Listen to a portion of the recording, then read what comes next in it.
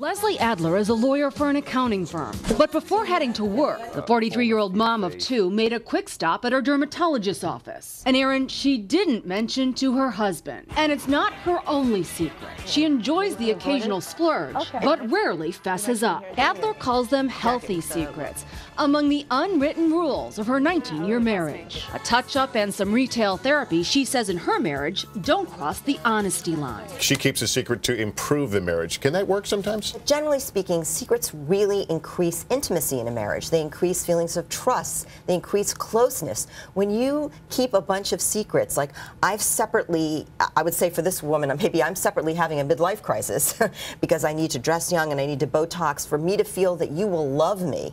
That's actually dividing them. That's actually creating a space in their relationship where she believes that without doing this, he's not going to find her attractive.